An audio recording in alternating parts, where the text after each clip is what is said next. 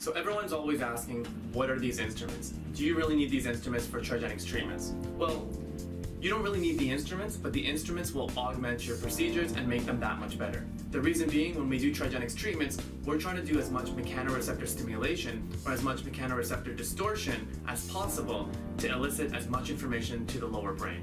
So when we use these tools, well, this one's called an arthrostem, this one's called a vibrocussor.